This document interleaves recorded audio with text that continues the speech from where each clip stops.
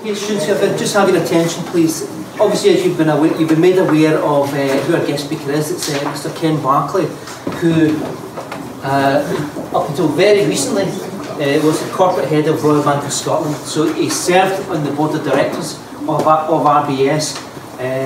Obviously, a very famous and important company for Scotland and the Scottish economy, but also a world famous business as well. So you're getting experience, you're getting the viewpoint of someone who's done what we're learning about in the textbooks, who's actually lived these experiences, and who has operated at the very highest level in the business world. So we've learned the theory, now this is the reality. So Ken Barclay is going to address you. Right, good morning everybody. Thank you all very much. I hope I didn't keep you waiting too long.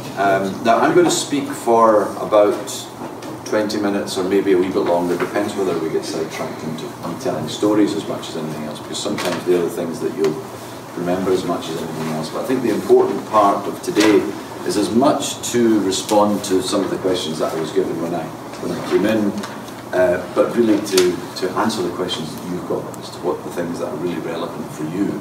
And if I've gone off on too much of a tangent from the direction that you would like to go on, then make sure that you pull me back with the Q&A session that we have at the end of today. So it's great to be back. I was trying to remember when I was last here, but were any of you in the class that I did last time, or maybe it was maybe slightly younger class? Anyway, Mr. Coyle asked me to talk about half a dozen different sort of areas.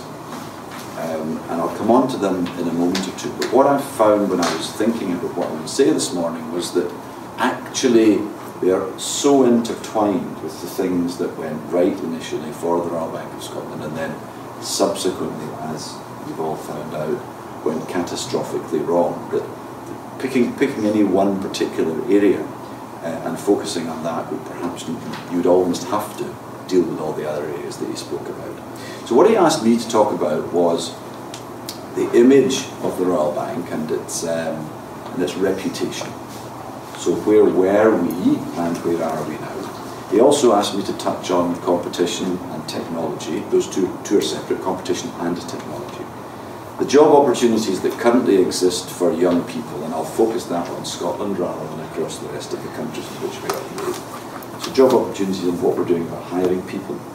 And he also asked me to touch on corporate social responsibility, often which cuts short to CSR.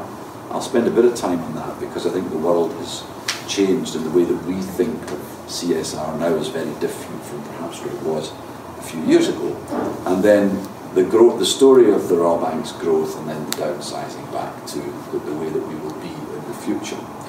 And as I mentioned, these issues are kind of all intertwined with one another. You can't really sort of pick one and then discount all the other areas. You'll find that as I discuss them, I'll keep coming back to one thing that will come through the whole time that we're talking today, and that's really about customers. And what we'll find is that what went wrong at the Royal Bank of Scotland was that we stopped thinking about customers. And any business that takes its eye off the customer and starts to focus on other things, whatever walk of life they're involved in. And for example, a good example would be what happened at Volkswagen recently. You may have read in the papers or heard in the television that they didn't tell the truth about the emissions that were coming from some of their diesel engines. Now, if they'd really thought about their customers right throughout all of that, they wouldn't have got into that situation. So that is the biggest learning that we've had over the last 7 or 8 years, that we subordinated the views of our customers to other things, and that's one thing that will ultimately lead in catastrophic failure from any company that ever does that in the future. So you'll find that the customer comes through in the five or six areas that I was asked to have a look at. But let me start with reputation, because there is an old adage that many of you will have heard before, and that is that it takes a lifetime to build trust. It takes a lifetime to build a reputation, whether that's in a relationship with other people or whether that's in a relationship with companies. But it takes a heartbeat to lose it. So you spend your entire life building up a reputation, then something goes wrong and your reputation is in tatters. And then it takes another lifetime to rebuild it again. And that's the process through which we are all going at the present time. smashed it to smithereens in a relatively short space of time, we would recognise that we are probably not much more than halfway through the process, despite the fact that it started in 2008 or early 2009. That's 7 years we've been at this, and I would expect that it could be as long as 2020, 2022, by the time we've been able to restore it back to where it was before. That's just a fact of life. That's the reality. 15 years it will take, certainly a lot longer than 10 to rebuild it. But this isn't just about bank failure, it's slightly more than that, because in the 290 years since the Royal Bank was founded in 1727, there have been many bank failures.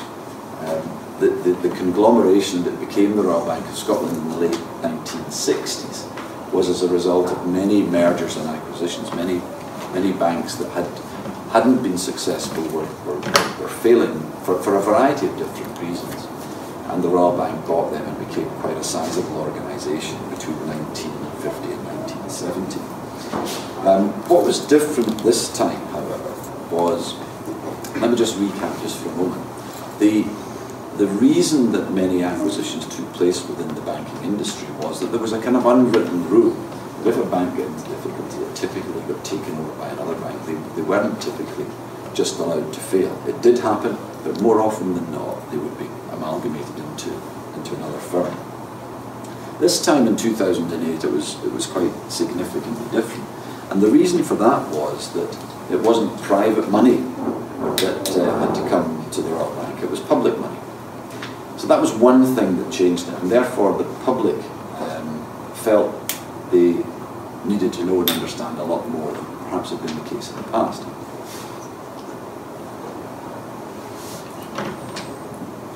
Now, that was one thing. So public money was coming in, and therefore there was a duty of obligation on behalf of the management at the time to say a little bit more about what was going on.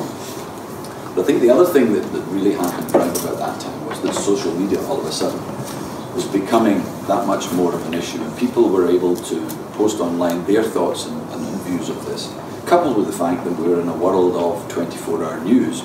And when you've got 24-hour news as opposed to, if you think back a generation, you won't remember, but a generation ago you had 15 minutes of news in one news channel, and that was what it was. So we've now got news on the go for 24 hours, and that time needs to be filled.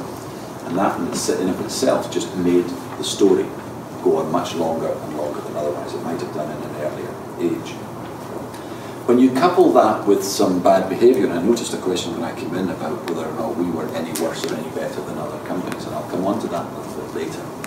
But when you couple that with undoubtedly some things that were going wrong within the fabric of the organisation, some people were doing things, frankly, that were in their own best interests and not in their customers' best interests, then that got an awful lot of profile.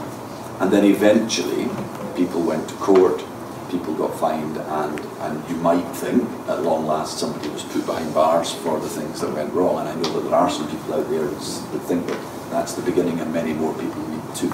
That happens to many more people, but let's sort of park that to one side. The fact that people were doing things in their own interests and not in the interests of their customers meant that that got much more profile in the news, and quite rightly so.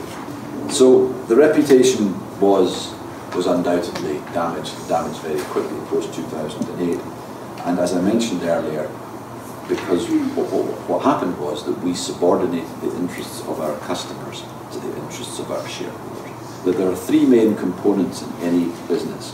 One is the staff who work for the company, one is the customers with whom they do business, and the other is who owns the company, the shareholders who own the company. But the customer, in my view, and not everybody shares this view, but in my view, the customer needs to be number one. The value in a company is the present value of the cash flows that you get from a customer interaction. Now, without going into what present value means, just in essence, the value of a company is the money that it generates from its customers. That's all it can be. And if you start disenfranchising your customers, you're on a very slippery slope. So the customer must be number one. But what happened in our organisation was that we talked much more about shareholder value and shareholders, and didn't really think about how that shareholder value was going to be created. So, but the only way you really create value for your shareholders is making sure that your customers are well looked after, you do more business with them, and you do more profitable business with them, and then you create value in the future. So we are now putting customers at the forefront of everything that we do, because that's ultimately where we believe that value will come from. So let me give you a couple of examples of how that's manifested itself over the last year or two. For example, we will now not give customers who walk in off the street who are new to us a better deal than customers who've been with us for 20 or 30 or 40 years. You'll often see advertised in the television or in newspapers or magazines or online about what great deals you can get if you come and do something with us today. Well, philosophically, we've taken a different view from that, which is that we will not disadvantage customers who've been loyal to you against customers who've just walked in the door. Now, we've broken ranks with other banks as far as that's concerned, but fundamentally we think that's the right thing to do. And so, for example, an example of that would be that we will not give customers who come and buy a credit card from us a zero balance transfer. What does a zero balance transfer mean? It means that when you've got a credit card with another firm, you can move that debt, let's say it's £500, into another credit card, and you don't have to pay interest on that. For some companies are offering you 2 or even 3 years where you don't have to pay interest on that amount. We don't believe that's the right thing to do, because fundamentally you can get caught in a trap as a result of that, because if ever you get something for nothing, you can be rest assured you're paying somewhere else from it, because economics just won't allow that to happen. Business economics wouldn't say, well, we'll give you all this service for nothing. You will get caught somewhere else. And we've said absolutely categorically that that's the wrong way to treat customers, that if we won't do that for existing customers, why should we, why could we ever do it for new customers? So if we provide good service and transparency from our customers, then you would and we believe that that will then result in improved trust, which will then result in people saying good things about us and being advocates of what it is that we do. So that's kind of the reputation piece, and I'll happily take any questions that you've got about that later. But moving that on then to the competitive landscape that we all work in. Now, competition, to my mind, is a good thing. Many comments have been made over recent years about the fact that there isn't enough competition because the big 4 banks, which is Lloyds, which owns the Bank of Scotland, the Royal Bank of Scotland, which owns NatWest in England, HSBC and Barclays, control too much of the market. People say that's unhealthy from a competitive point of view. But I think wherever you go in the world, if you go and do research as to what sort of element, or what sort of component, or sorry, what percentage of the market do the 3 or 4 biggest banks have in any country in the world, you'll find that it's usually between 80 and 90%. I'm not saying that's necessarily a good thing, but that's just kind of the way it is. But if you look at the UK, where the big 4 probably control 80% of the market, you've still got First Direct, which I'll talk a little bit about. They disrupted the market. You've got the Co-op, Tesco, Virgin, Sainsbury's. They're pretty much online competitors. You've got the building societies. And so there's an awful lot of companies that are set up now offering bank services, and you can go online now and find access to finance from any number of different suppliers. What First Direct did, and I think I spoke about this to your colleagues, your classmates the last time I was here, was that in essence they don't have any branches. What they have is a very good service offering on the phone. So you phone them up and they do a fantastic service for you. It's really, really simple.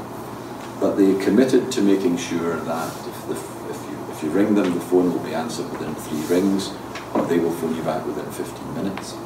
They will deal with the issue that you've got there and then and make sure that you are satisfied. And if they won't, they will commit to solving your problem within 24 hours. And so on. So just very simple things that frustrate the life out of us if we can't get them solved. And they've done this extraordinarily well. And what you will find with customers that have gone to First Direct is that they will say great things about them. And if you think about where value comes, if people are prepared to think about the money that's spent on advertising, if somebody's doing your advertising for you, if somebody's saying great things about your company for you, then there is no better way to create value for that business. And that's what First Direct's customers do. They say great things about them and tell other people about their experiences, and it's become a fantastically successful company. But from a competitive point of view, if you've got a big market share, you might say, well, competition's a bad thing. I personally think competition's a very good thing, because what it does a couple of things. It makes sure that we raise our game, because if you don't, you become complacent. It's a bit like saying, well, we'll just continue the way we're doing and we'll be fine. Well, that's complacency. Or you continue to say, look, we're going to get better at this and we're going to be better next year than we were this year. So I think it's good, competition is good for consumers, but actually good for companies that are involved in a competitive market. Because at the end of the day, competition forces banks, including RBS, to make sure that they are looking after their customers well. Because if they don't look after them well, they'll lose them. Because you as customers would then take their business elsewhere if you've not been well looked after. I'm going to touch a little bit about technology in a moment or two, but we've even got a situation now where you may have seen the mobile app that you can get on smartphones now. And I'll talk about a little bit about this later. But that's the Royal Bank of Scotland app. You can do so many transactions with that now. Some banks have been started up, and that's all they are. They're just apps. So there's a lot of money going into them. There's a good technological infrastructure behind them, but you won't be able to go and see someone or phone someone. That's kind of it. That's how the banks have been established. So there's a huge amount of change taking place in the competitive market, to the point where sorry, I've lost my place here. My apologies.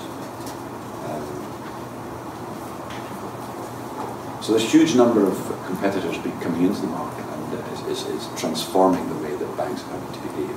And I'll come on to technology on that point in just a moment or two. But what I would observe is that competition is increasing. It's a good thing. I see it as very positive, because at the end of the day, the beneficiaries of an increased competitive market will in fact be the consumers themselves. So let me touch on technology, and let me turn the clock back to when I started working in 1976, so nearly 40 years ago. 40 years ago come July the 12th, Lucas County. The bank that I started working, I turned up, I rocked up at 9 o'clock in the morning, and we had a chat with a few people. 9:30 the doors of the branch opened, and at 12:30 they closed so that we could all have our lunch, just when everybody else in the world was also having their lunch, so they couldn't come to the bank because the bank was closed. And then at 1:30 the doors opened again as everybody else was going back to start work in the afternoon. At 3:30 they closed. And on a good day at 4 o'clock we could all just go off home. I mean, we actually spent less time at work than many of you guys now spend at school. And that was kind of the world that we lived in. And you know, there was a certain inevitability looking back that was completely and utterly unsustainable. We didn't have cash machines, so you couldn't go and put your card on the wall. You had to go into the bank and write checkout. But of course, every time you went there, the wretched place was closed. So it really wasn't a particularly customer-friendly environment. There's been a lot of talk. You may have seen discussion in the media about the fact that branches are closing. There's not as many of them as there used to be, and often these branches are in communities that were relying on branches. But what we've done is we've looked very carefully at branches that are open, and we've monitored them to see, well, what sort of footfall do they actually get? And it's decreasing all the time. So they've become uneconomic. And the reason they've become uneconomic is because of this sort of thing, where many, many people now are transacting all their financial welfare stuff on their smartphone or on their tablets. So the need to go into a bank is much, much less. We've recently set up an arrangement with Apple phone, the Apple Watch, where you can, for those of you who are lucky enough to have one, and this is not an Apple Watch, but you can you can go along and you can make small transactions up to £30 on an Apple Watch. Apologies again, but be grateful if girls from 2G could also come to the social media. So girls from 2G, thank you. Do you just go through all day when you're doing lessons? It's like Heathrow's terminal. Wow, just trying to concentrate. You've got an exam to do and you're thinking about interruption. But so what's been transforming the way that the technology's developed over the last few years has been the fact that people are now doing transactions on your cell phones. It's transforming the way that people are doing work, and it's transforming the way that businesses are working. Now, when I was here the last time, I remember telling the story about, I've talked about branches and there's fewer of them. What do you think the busiest, where the most transactions take, is the busiest branch of the Royal Bank of Scotland is now? Anybody, any ideas as to what the busiest branch of the bank would be? Give me an opportunity to.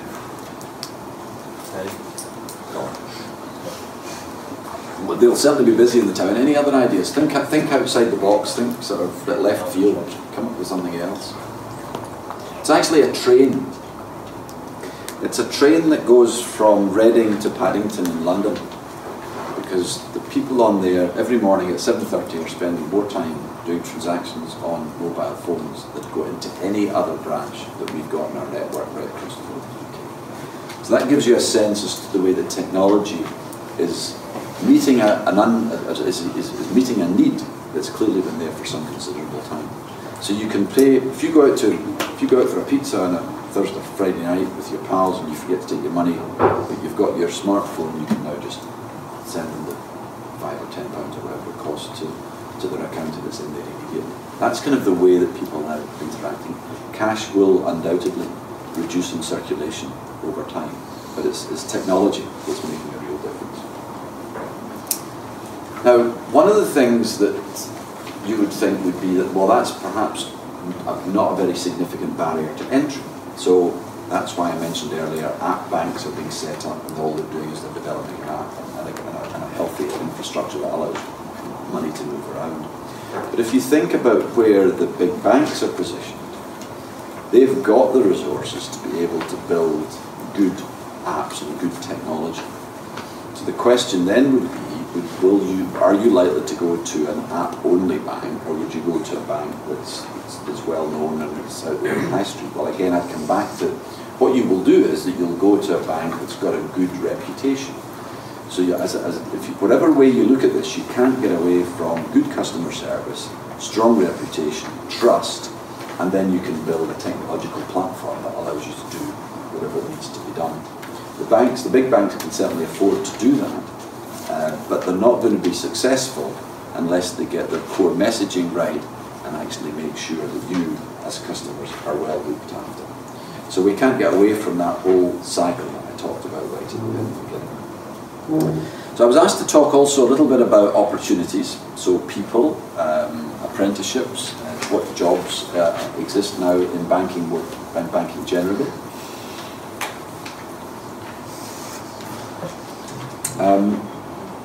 When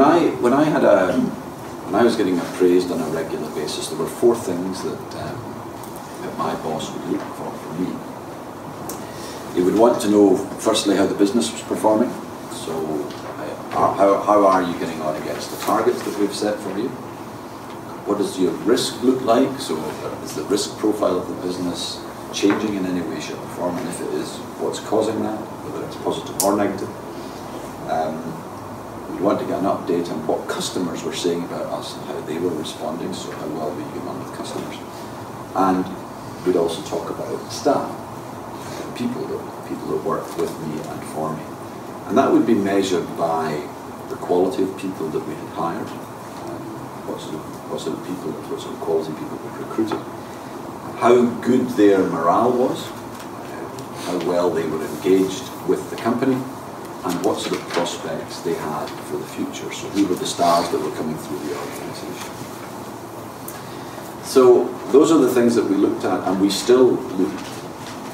About 25% of our time is still spent on what's happening to our people, whether they're young folk like you, or whether they've been working for us for a long period of time. So I mentioned that I left school at 16. I started work when I was 17, nearly 40 years ago. I failed my English higher in 5th year, which wasn't a great moment for me. But I still was given the opportunity to go and work for the Royal Bank after I left school, but to go to night school, and I did higher English in night school. I was lucky enough to get some help with a former teacher and managed to pass. And then I was able to do my bank exams. In those days you had to have a higher English and 3 hires in total before you could even go and do your bank exams. But that, to my mind, is now the sorts of things that we're now describing as, what I went through is now described as a kind of modern apprenticeship. You're given, you've got to study, you've got to pass exams, but you're given a great training opportunity. And so many companies, not just RBS, are doing fantastic things for young people like you. If university's not for you, then the next best thing you can do, and I'm not suggesting it's an either or, but one of the great things that you can do is you can get an apprenticeship in organisations now, which will give you 3 or 4 years of really first-class training, and at the end of it you'll have become, in the case of if you join the Royal Bank of Scotland, you become a chartered banker at the end of it. So it's really giving some great status to a huge amount of work and effort that prospective employees would want to undertake. We employ in Scotland about 500 young people, and young people are categorised as between 17 or 18 and 24, 25 every year. And they'll do a variety of jobs, but I think the important thing is that we are going to take on in the region of 50 to 100 apprentices in Scotland every year. A lot of them in technology, a good number in technology, but right across the piece. And that, to my mind, is the way that we need to be engaging with the communities in which we operate and work. And we're out looking positively for young people like you to say, well, is this something that you want to consider for a job or a career in the future? But in financial services more generally, there are so many companies now in Scotland performing a whole range of different kinds of financial services, not just banks, where there's a great opportunity if that was something that would appeal to you. We work closely with a charity called, it used to be called, it's called Career Ready. I think you might have some engagement. Anybody familiar with Career Ready, where effectively what you do is you get a mentor from private enterprise for 2 years, and you get work experience in between the 5th and 6th year, and it allows you then to be in a far better position to join a company that you've worked for. And I would certainly recommend each and every one of you to go and get work experience at any available opportunity. So, we're now at the beginning of February. I would encourage you to be thinking about what are you going to do in the summer. Now, getting a job is not necessarily very easy. Getting a job with a specific firm for a 2 or 3 week period in the summer is tough. But the one thing it will allow you to do is be able to present your case to a future employer to say, I did work for this company, even if you only get very little money, I did work for this company, and I've got something from them that said I accomplished certain things when I was there. It's critically important, to my mind, that if you've got an opportunity to do that, you maximise that opportunity and dig in and get some work experience before that time comes. So as I say, my general observation around the people agenda is that if you want to go to university, that's great. If you don't, try and get some work experience before the work opportunity comes along, and preferably in the line of business that you want to go into. Now that I accept is not easy, but it gives, if you've got some work experience from somewhere, it gives a prospective employer less opportunity to say, it's one less thing that they could criticise you for. You can say, well, I've actually gone and done it. So that's employability for you. I wanted to talk also a little bit about CSR. I don't use that description any longer, haven't done for a little while. But CSR, I think, was meant to be a panacea for all the ills of the private sector. That we would just write a few checks out and give them to good causes, and then everybody would view us in a slightly better light as a consequence. And that actually is what happened for a long period of time. But it's got a new name now, a new name to my mind, which is really what's at the core of virtually everything I've been talking about this morning, and it's called sustainability. If you don't look after your customers, if they don't trust you, if you don't look after your employees and your prospective employees, if you don't do those sorts of things, then what sort of sustainable organisation do you have? If you don't look after the communities in which you serve customers, you're not going to have a sustainable organisation. So giving money away is fine, but it's not going to create long-term sustainability. And this is wider ranging than that, because this, frankly, is about culture change. Now, I could stand here all day and talk about culture, because fundamentally that was what was wrong with financial services generally, was that the culture was wrong. If, going back to my point, if you've subordinated your customers to your shareholders, effectively you're saying your shareholders are more valuable than your customers. There's something rotten in the culture, and that needs to change. And that stems, I think that stems from a real belief in what is a sustainable organisation going to look and feel like when you go through the front door. But what we do is that we ask our people if they want to volunteer, because we've got a huge amount of skills in our organisation. There's 50,000 people work in the UK, and a huge and broad array of skills exist. And what we've described that is called as skills-based volunteering. So many of our people will go and volunteer for good causes, for local charities. In many respects, that is more valuable than giving them money, because they're giving their time and giving their expertise. And hopefully that will result in better outcomes for the charity itself. We give 5 days a year to every single one of our people, up to 5 days a year, for them to go and volunteer in local charities for good causes. That, to my mind, is a far more sustainable thing to be doing, not only for the charities, but for our own organisation. So it's not just about cash, it's about what you're giving back into the local communities. We'll also help customers we'll introduce customers to other customers. And we'll have events where businesses that are in the same kind of line of work, we'll get them to, or in the same supply chain. So what we'll try and do then is we'll introduce some of our customers to other customers to see whether or not they can work together. We are trying, when we procure procure goods and services, we're going out to our customers and saying, how can we buy things from you that will make your business more sustainable? So it's those sorts of things in the round that are actually starting to make a real difference. And there's a recognition from our customers that we're doing the right thing. So whilst I believe that CSR, if you know what that is important, there's a much bigger agenda around something that is, to my mind, critically important, which is how do you make sure that you sustain yourself into the future. So doing the right thing for your customers, for your communities is what is undoubtedly going to sustain you well into the future. So to touch on growth, what I'll talk about here is the growth of the Royal Bank and then the decline over the last 7 or 8 years, and hopefully that will then allow us plenty of time to go into questions. Growth for the Royal Bank came in multiple guises. Two main ways to grow are to do this organically by winning customers and using your retained earnings and your retained profits to do that. The other thing that you can do is buy companies, either by using your shares or using cash. So they're called organic growth and growth by acquisition. And now it was around about the mid-1980s when the Royal Bank started to expand.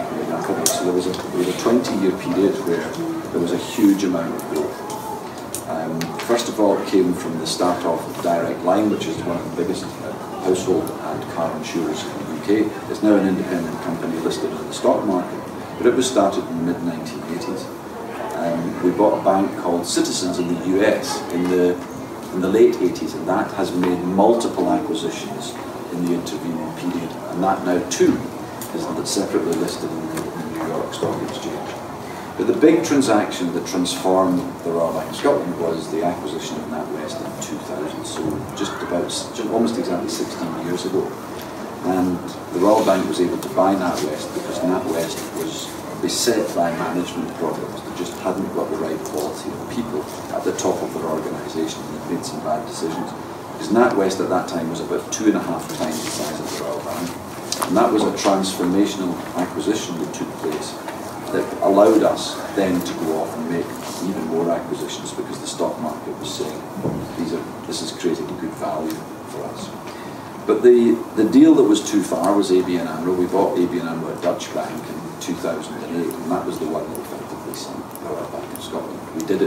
We made two fundamental errors. We bought it at the top of the market, so we paid too much for it. And the second thing is that we bought it for cash, as opposed to buying it with shares. Now, I won't go into much detail around that, simply because it would take half an hour to cover that issue off.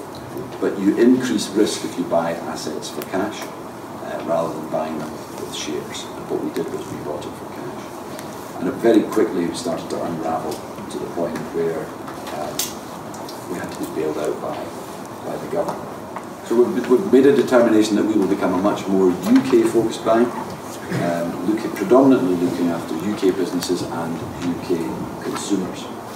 Now, if we do that well, and I think we're well on the way to that, if we do that well and we concentrate on our core message in our core business, then I think we've got an opportunity to rebuild the reputation, recognising that we're only part of the way there, and it will take some considerable time to get there. If we retain our competitive edge and make sure that we're delivering high quality products at competitive prices with a good service delivery, then that will give us a good chance of getting there. If we continue to invest in technology, making sure that we're at the leading edge of that, if we hire good people, if we make investments in our local communities, then we come back full circle to the 5 or 6 things that I wanted to talk about at the outset. So that's it.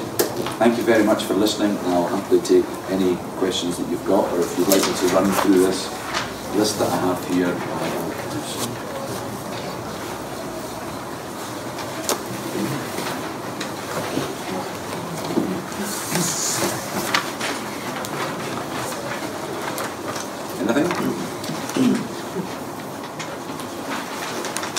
I'll take a random one from here. I think I've answered number 1. That'd be okay.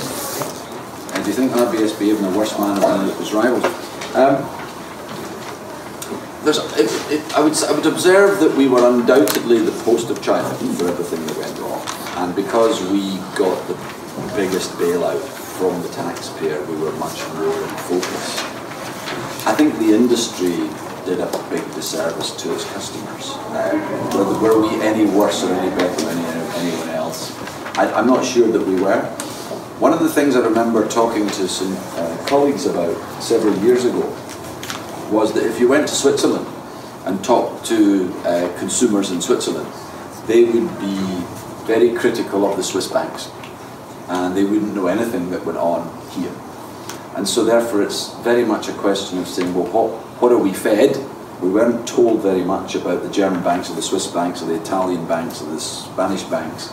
In our press, we were told about the Royal Bank of Scotland and the Bank of Scotland. It just so happened that the 2 big failures were Scottish banks, which again was felt more keenly by people in Scotland than otherwise would have been the case. And I think if you go to London, people pretty much there, because a lot of them work in financial services, have sort of moved on many, many years ago.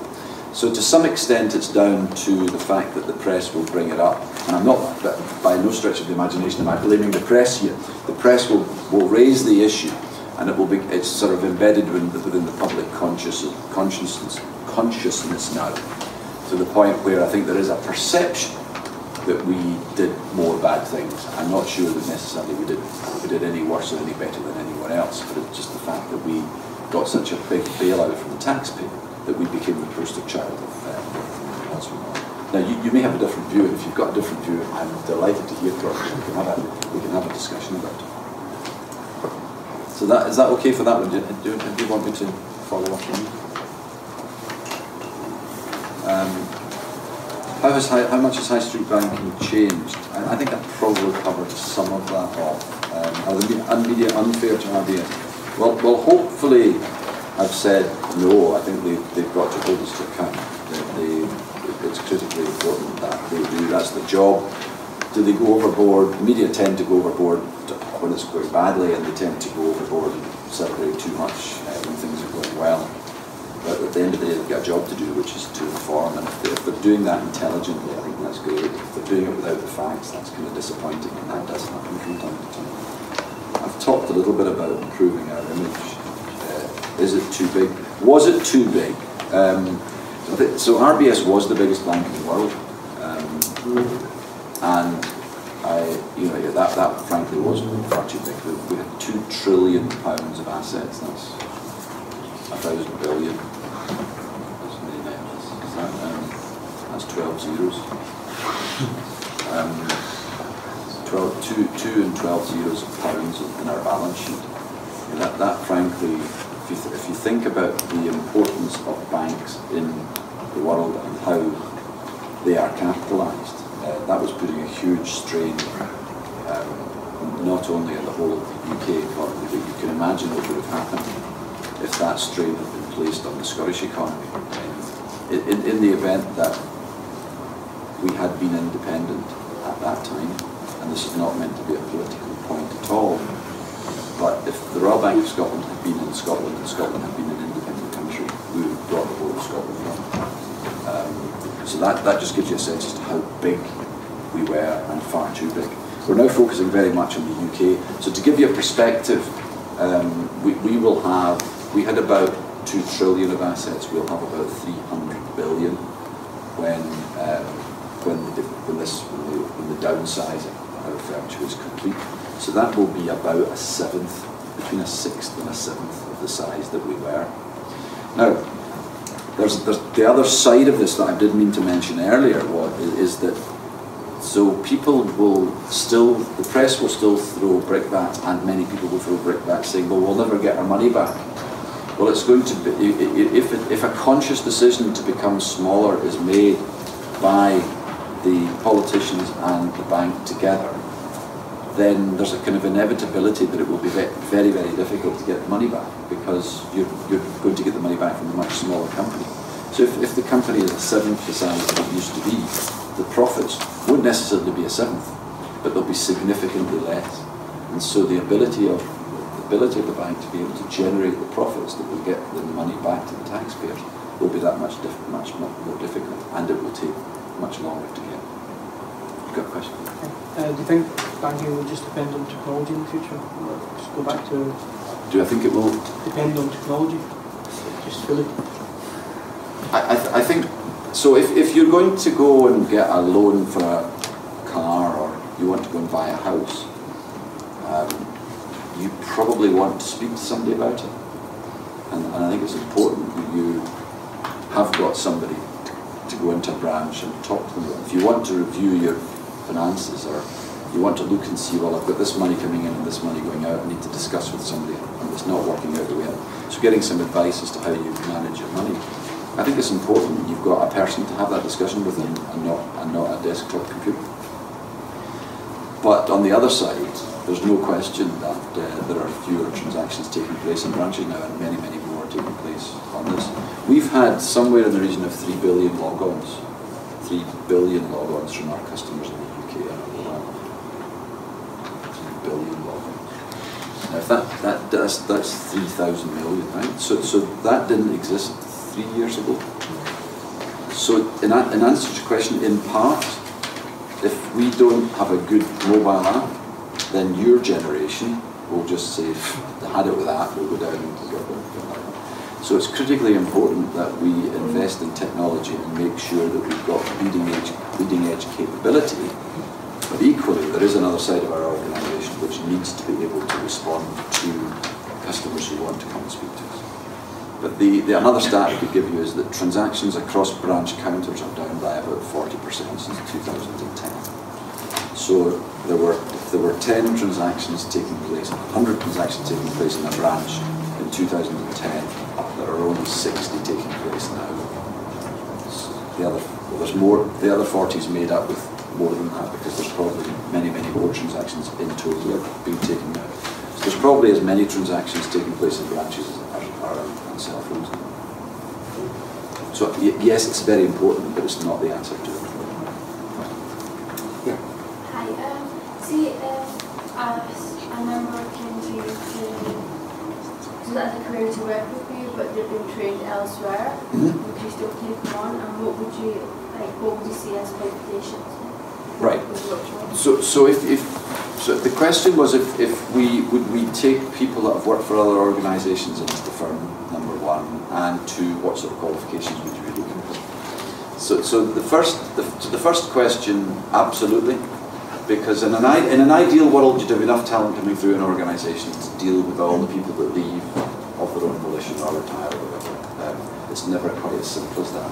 And there will be certain roles where we haven't got the skill set to be able to funnel those individuals through into the vacancies that are created. So what we will then do is we'll go into the market and look for people. Equally, if you're setting up a new line of business, you would probably want people that had been involved in that line of business before, so we'll go out to the market and require. So experience from other firms is critically important, and we will. So when I talked about 500 people that we take in every year between 18 and 24, 25, 26, the ones aged 23 to 26 aren't all coming out of university. They're coming out of other jobs. The vast majority are coming out of other roles. So we are taking on people every year that have got work experience from other firms. But equally, we're taking on a lot of people that are leaving school or university. The qualifications that we're looking for would typically be pretty directly relevant to the job that was being done. And that, actually, the way I would view it is rather less about qualifications and more about experience and attitude. So when I'm hiring people, the first thing I do is look for whether they've got the right attitude or not. So if you're listening intently and you're asking me questions and I'm getting eye contact from you, or if you're sitting down there writing notes or dozing off or looking out the window, it's kind of easy for me to start to say, well, there's some people in here I would rather, my intuition is telling me they might be the people for me. So that's about attitude for me, and it's about all those kind of things. So I'm a very much believer that you do recognise fairly quickly in someone whether or not they're extolling the right, got the real determination and sort of will to be successful. If you had a highly skilled person, a person that's not got so much skill but much more potential, would you go for the person with not that many qualifications? I'd go for potential every time. I'd go for attitude and potential every time. You can, somebody with the right attitude can be taught. Somebody with the wrong attitude that might well be brilliant academically can't be, because they haven't got the right attitude that you don't have it. So that to my mind is that when you go in for your first job interview, you probably have about that long to make a first impression. And whilst all the books will tell all the employers that you should never do that, human nature will make sure that it does. There was something I was listening to the radio just last week, and it was on my radio station, Fourth Radio through in Edinburgh, and the assertion was being made that you've got 13 seconds to convince an employer that you are the right person for them. 13 seconds. By that time, somewhere in here, they've made up their mind. I'm not sure I believe that, but that was an assertion that someone was making.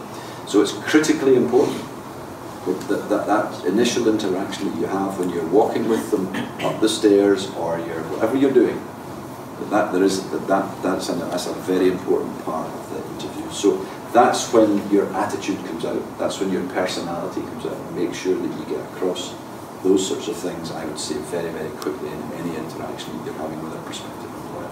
But yeah, I would say that those people that I've failed with have probably been the ones that have come with a great track record of work and academia, and those that I've been really successful with are those that I've said, see that guy there, that woman there, they've got something special, they're going to be the right person for me. And more often than not, it's the latter ones that come through. I don't know if that's what you wanted to hear or not. I can only tell you how I think. Okay, can I ask a question? Sure. It's number 6. We spoke a lot about... I've just read it, yeah. If I had the money, which division of the business would we work by? On the grounds that I'll incriminate myself if I was to answer it honestly. Would that be inside information? No, it won't. It wouldn't be. No, it would. I'll be very careful about how I phrase it. I know. I don't have the money. So. No. But I think. So if I was to give a more generic answer to it, I think if you've got a strong market position in any market that you operate in, so the Royal Bank has a strong market position in Scotland and a strong market position in England, and you get to the point where you can say, well, look, this is a really good market position. We've got really good products and services that we're making available to our customers. This is a profitable business, but there's value in it for the customers as well as value in it for the bank. And that's probably a good place to start. When we've had to close businesses down, so we've closed down our business in Vietnam, we've closed down our business in Kazakhstan, we've closed down our business in Russia, the reason that we close them down is that they don't have scale. They don't really have the, because you've got a huge amount of money to set up business, and we had a branch in Siberia to support our oil and gas companies that were exploring the raw materials in there. And the reality is that you need to spend a fortune to put a branch into Siberia with all the connectivity back to the UK and making sure the payments are going around and all the rest of it. You've got to put people on the ground, and you don't have very many customers at the end of the day. So, when you start to think about where have you got real density, it's in Glasgow, it's in Edinburgh, it's in Aberdeen, it's in the big cities in England where you've got density of people, density of branches, and a good market position. So those are the sort of things that business gurus have said that you have to be number one or number two in a market to make a good economic return. So we were number 5 or number 6 in the Far East, the Middle East. It didn't make any sense for us to continue there. But our aspiration is to be number 1 for trust and advocacy and service in the UK. And if we can achieve that, then that will be a very valuable business going into the future. I don't know if that answers the question. So the retail, you feel the retail section of the bank is pretty robust? So small business is part of retail. So many of your, you'll know that many of your family members will run small businesses. So by small businesses, I mean businesses that are turning over up to 2 million. That's all part of retail, because the requirements of small business and retail customers, commercial, are relatively similar. A lot of things, it's a lot of manual payments need to get paid. So I would include small business. I wouldn't include larger businesses within that group. They're in a separate division altogether. But family-owned businesses, I would include within the retail space. Can you also mention, as part of RBS is rebuilding their reputation, that they no longer were offering balance transfers offers for new customers, etc., and that the existing customer would essentially get the same deal? Yeah. Has that cost the bank money? A fortune. Fortune. Yeah. So if you've got a £500 credit card bill and you can't afford to pay it off, and you're paying 30% interest on it. One thing you can do is you can move it to another bank that's going to give you interest free for a couple of years. And even if you want to go to get a new credit card, if you know that you're going to get interest free for a period of time, then you're more likely to go there, and you're less likely to come to us, because we'll charge you interest, even though our interest rates are very much more competitive than other banks, because we charge from day one. Many customers are not prepared to accept that. They would much rather transfer the money to another company that's going to give you it for nothing for a period of time. What tends to happen, and the reason that it makes money for those banks that do it, is that if you get a 2-year interest-free period, typically the customers that do that will either forget or just won't do anything about it. And then they start paying exorbitant amounts of interest, which we just come to the conclusion that wasn't fair. but it's killing the credit card business at the moment. But we still believe it's the right thing to do. But there are consequences, or unintended consequences, for things that you decide to do. But I think if you believe fundamentally that the market needs to change and that we are the market leader, then we think that's the right thing to do. But yeah, it's costing us money. Yeah, there's no doubt it's costing us money. And it's your market research, your feedback from customers, existing customers said that we're happy you're doing. So I think the existing customers are happy with it because they're saying, well, look, we know that people that are walking in the door are not getting a better deal than us, and we've been with you for 10 or 15 or 20 years. So that's embedding a good relationship with existing customers, and that ultimately is where we believe that trust will be restored. To say, look, we're being completely transparent about this. We want everybody to get the same deal. We're not giving new customers a better deal than existing customers. So there's an advocacy benefit, but there's a P&L hit at the front end. And that's just something that we have to accept. So there's not many customers coming in and getting credit cards from us. We just have to accept that. But ultimately, more and more of our customers think it's the right thing to do. So our market research is telling us that they think this is the right thing to do, so they're much more likely to stick with us. Can I ask a quick question? Sure. What has been done to target this age group in terms of becoming responsible savers? We do a lot of work in schools, not like this, but with savings advice. Now, I can say a lot of work, but then again, if they haven't been here, then they haven't. Maybe there's more needs to be done. But yeah, there's a group of people that will go around schools and businesses and talk about the importance of budgeting. It's critically important that you understand about, when heavens, I know how difficult it can be, and I remember the days. I'm fortunate enough now that I don't have I don't have to worry so much about when the bills are coming in, because I've been around long enough to have saved some money. But when I was starting out and I got my first flat, it was extraordinarily difficult, and I wish I'd had a bit of advice then as to how to make it work, or even better, get some advice when I was 15, 16, 17 years old as to how to save. So yes, there's a paucity of information out there, I would recognise that, but we are trying to get out and about amongst young people to try and explain to them the benefits of a savings culture, because it's critically important. But when the bills start to come in, all of a sudden you have to deal with it in a very different way than you've had to when the bills are being paid for you. Any more interesting ones on this list? There was a question about. Did you get a question, Alan? Who's your biggest rival? Rival? Yeah, you are. Biggest competitor? Yeah. Or rival? So rivalry, you would typically say rivalry was between two individuals than two compared. Although they do refer to rivals in commerce as well. But our chief executive Ross McEwen has said on a number of occasions that we're not very good at it in this country. And that he has not seen. So he came from New Zealand, but he worked in Australia. He came over from an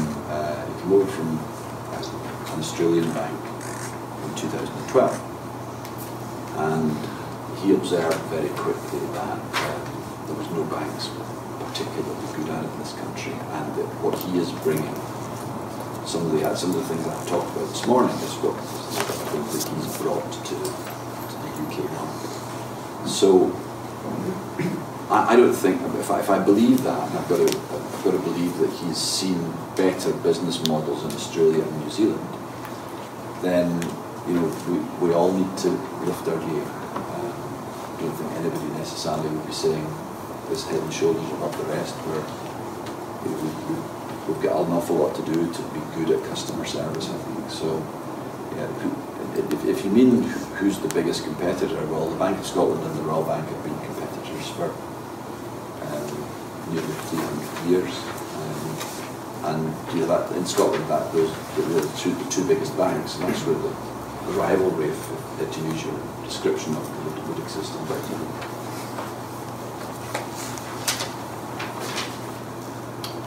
what's the highest salary you could ever have? Well, as a matter of public record, the list, we list out the top five people. Ross McEwen's paid £1 million a year. He is also entitled to a role-based allowance on top of that, which he has declined. And he's also entitled to a bonus on top of that, which he has declined to take until such time as we're paying dividends to shareholders. And he also has a long-term share incentive. So he would be given shares that would vest, become his after 5, 6 and 7 years. So he doesn't get the money, it gets deferred for 5, 6 and 7 years. So I would say it would be in the region of 1.5 million for the. But if you were to look at the big companies in Scotland, there's not many of them. Standard Life. David Nish left Standard Life last year.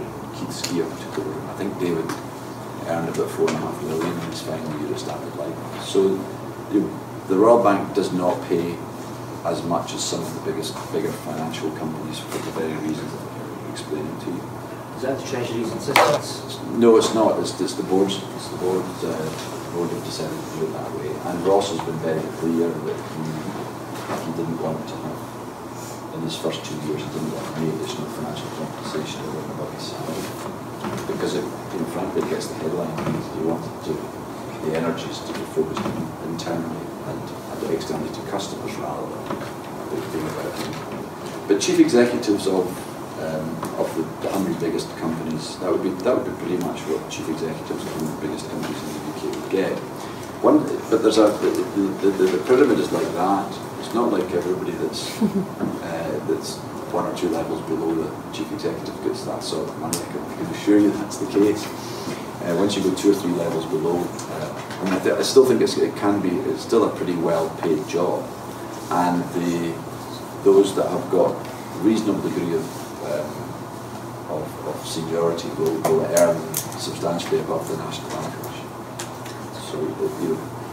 So I think financial services needs to go through a correction, because I don't think for all that we do, I still think there's too much goes out to the employees and not enough gets reinvested in the business. And that is changing over time. And for example, I was paid a lot more in 2007, 2008 than I am today. And that's just been a correction that's happened over time.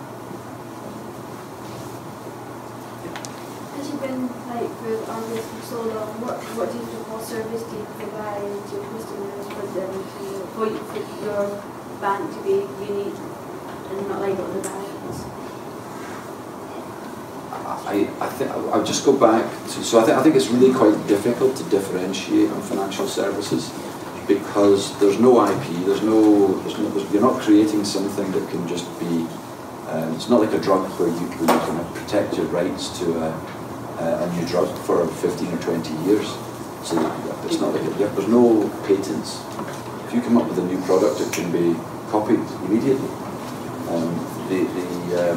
So the real intelligence is in IT. So you might create competitive advantage through having better IT systems, and you're able to deal. But it's really quite difficult to differentiate yourself with customers, and therefore it's the human interaction that's going to differentiate, and the culture that exists. So I was down in Wales at the weekend, and I went to a brand new hotel in Cardiff Bay, and it was £68 for the 4 of us, putting 2 kids and my wife and I. And it was a fantastic deal, and when we walked in, the service was absolutely fantastic. The staff were good, they made you feel welcome, the rooms were clean, it was just a terrific experience. And it's easy to give examples of where we've all had good experiences of those things that you can feel in touch. It's a lot more difficult to feel good about somebody managing your money for you. And so therefore, that's a real challenge. And I'll just go back to how do you differentiate yourself? Well, the way that I described zero balance transfers and new customers not getting a better deal than loyal customers is the sort of thing that we're trying to do as much as anyone else.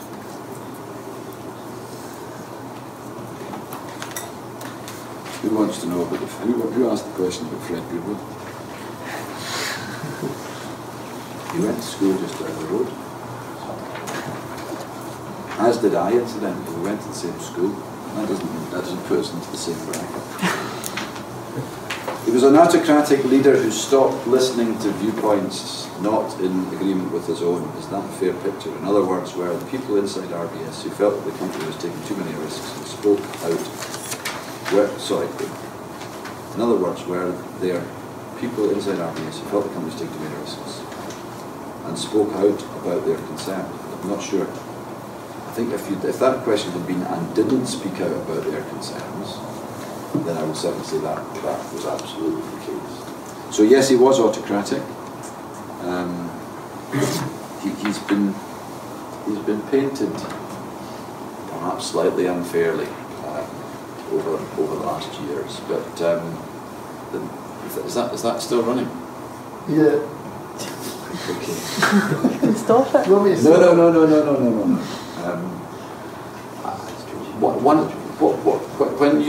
When you have an experience and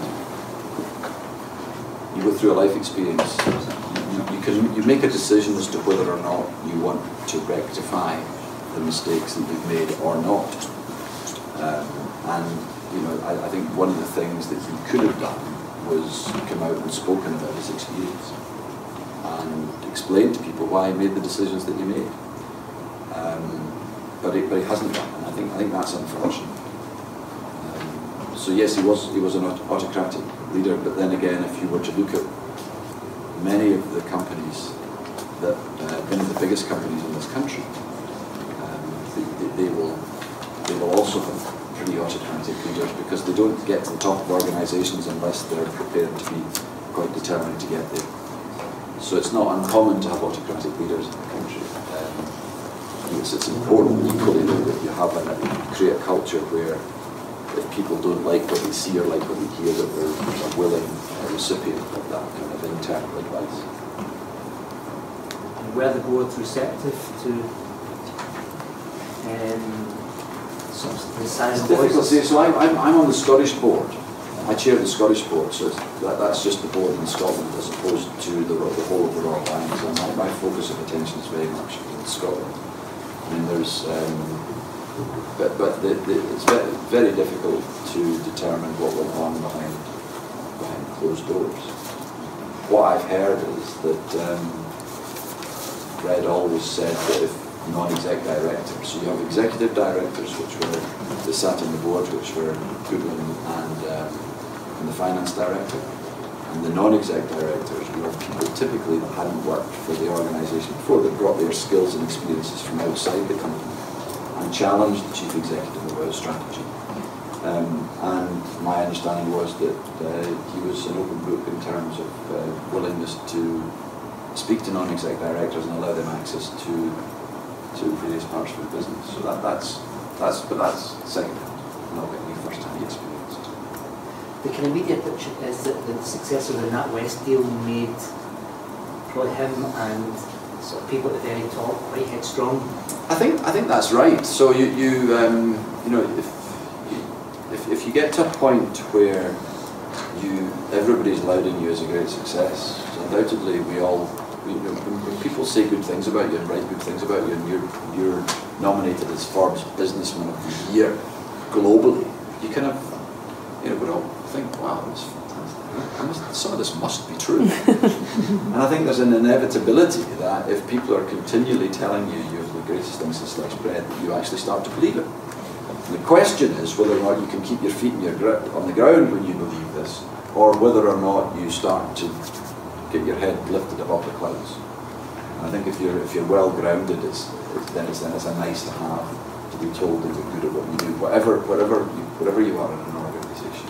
But I think it's critically important that you're well grounded and keep your feet on the ground and you're able to deal with whatever plaudits come your way, because you kind of know, or I certainly know, that when you get plaudits, and you guys must know this as well, when you get plaudits one day, you can be rest assured there's some criticism coming around the corner. And And if you're not able to accept the criticism, then that's not a great place for any of us to be.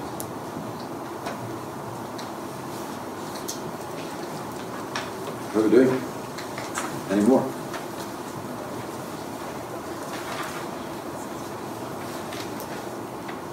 Any of these, do you have these questions? Anybody would like to ask any of them?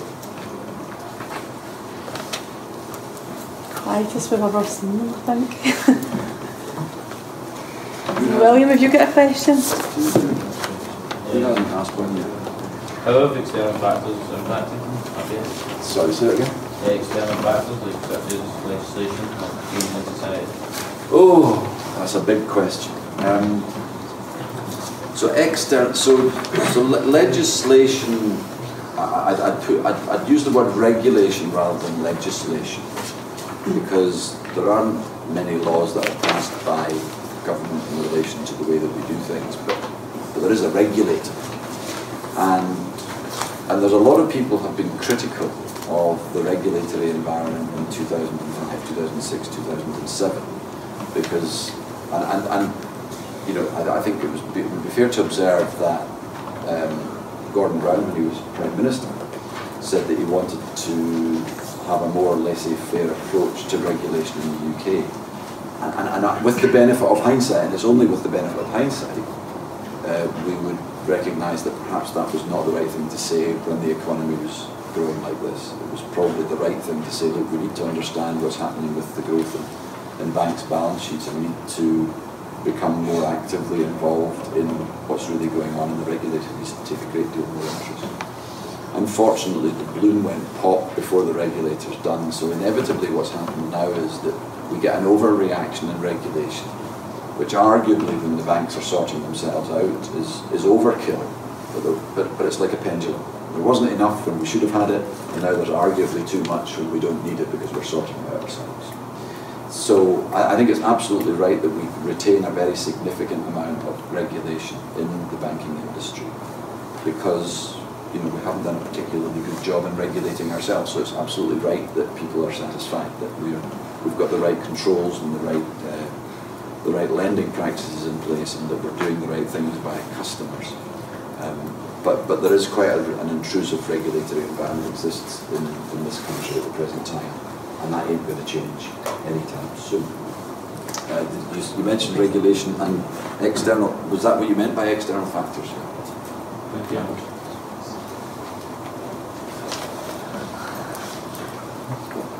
Got one? No?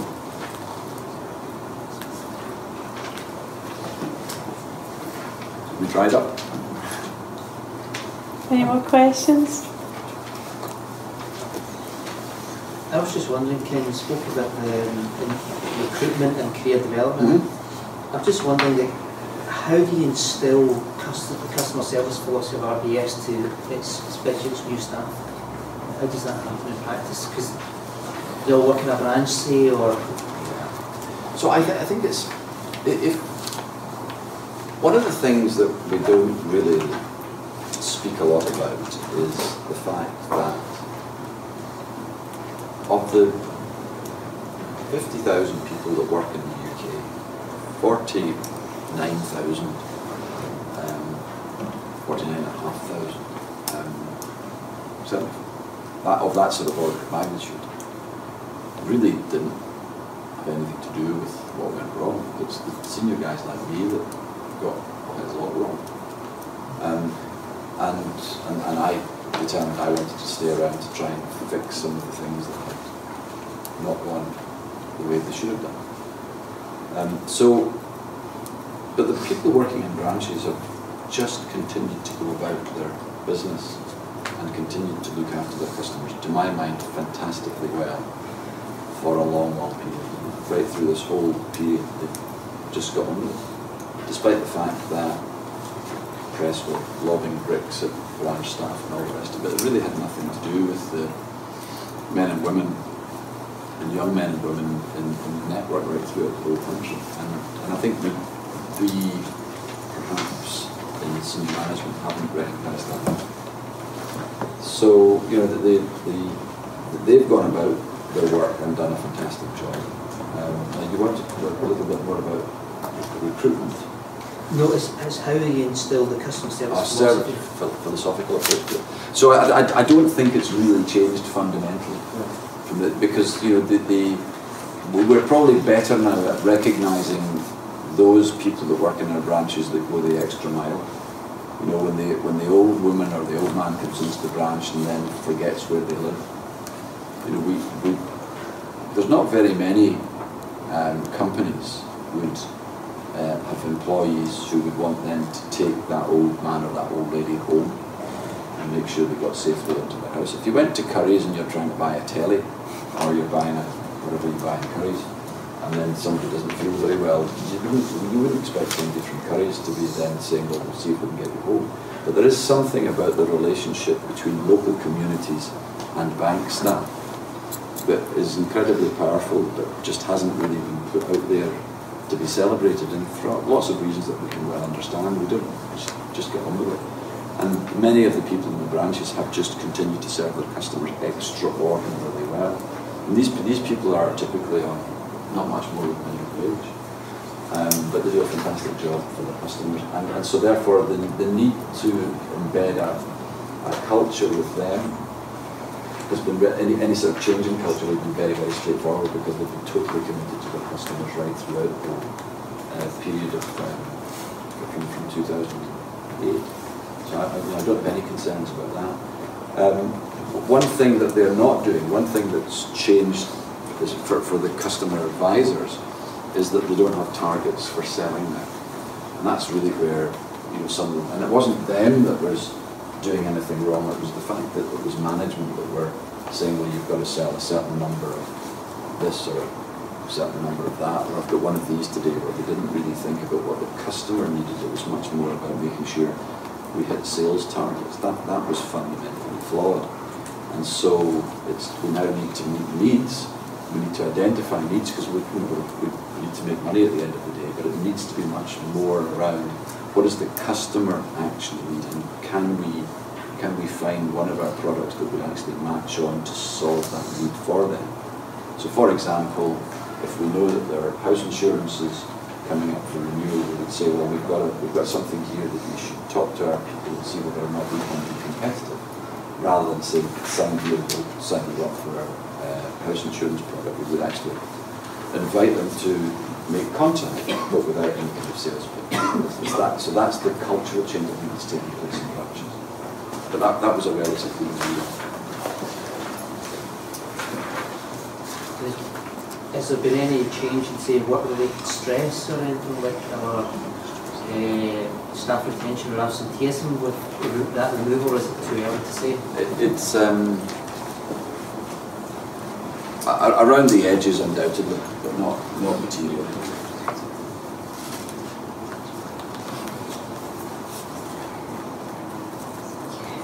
Any more questions? You're keen to go. We'd just like you to put your hands together for Ken Barclay.